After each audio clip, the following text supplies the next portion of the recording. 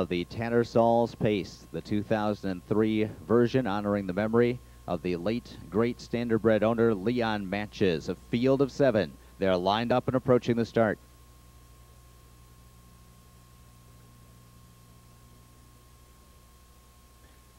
And they're off, and several are leaving out of there. Articulator flies away from the rail. All-American Captor is under early, urging an All-American Theory. Wheels up quickly for Dave Miller. He's 3 wide on the opening turn. Back off has dropped in 4th, and racing in 5th on the outside is Escape the Wind as they head toward the opening quarter. Armbro Animate is 6th, and Last Call Crombie the trailer. All-American Captor to the lead, but All-American Theory is rolling up to his outside, and he pokes ahead in front, and Escape the Wind is following him. Front quarter in 27-1 as All-American Theory now takes the lead, hitting the backstretch. Escape the Wind up on the outside. He's second and pressing on for Roger Mayotte. All-American Captor is behind the top pair in 3rd. Articulator, who is hustled away, is 4th on the inside. Back off, racing in 5th as Escape the Wind clears the lead. Armbro Animate gets a tap with the whip, and they're rolling as they head toward the half. Trailing is Last Call Crombie, and Escape the Wind reaches the half-mile marker in 54-2. All-American Theory second, and Back Off is coming first over for Andy Miller quickly on the outside. So no breathers for Escape the Wind as Back Off takes it to him with 3/8 to go.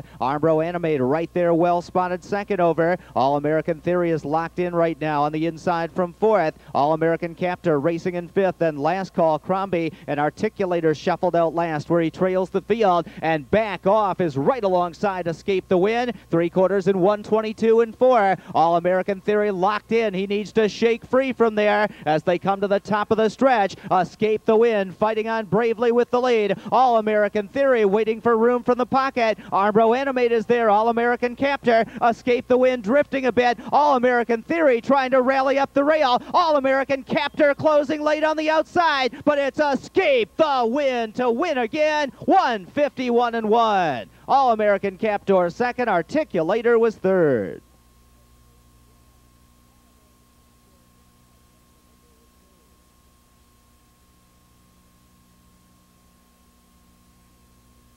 He's a 3-year-old gelding by EASCAPE out of Chicole by Cam Fella. The owners of the Venture 2000 stable and the Early Bird stable of Mississauga, Ontario. Roger Mayotte trains and drives. Escape the Wind was bred in Maryland by the Winback Farms. Now 8 for 11 in his racing career. Escape the Wind, a son of EASCAPE, who ranks 2nd in the nation among the sire 3-year-old pacers, headed only by his father, Art's Place. EASCAPE, of course, a Peretti Farms of New Jersey stallion, managed by Brittany Farms right here in Versailles. And Escape the Wind takes the first division of the Leon Matches Memorial. In the winner's circle is Mrs. Lorraine Matches, the widow of Leon, along with their son Gary, who's a prominent trainer on the East Coast, and Gary's son Nick, also joining us tonight here at the Red Mile.